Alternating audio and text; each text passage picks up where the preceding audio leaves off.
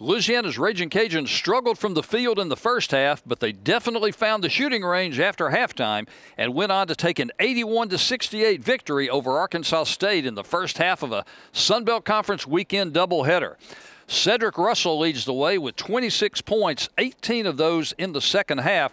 Russell was 9 of 14 from the field with a trio of three-pointers.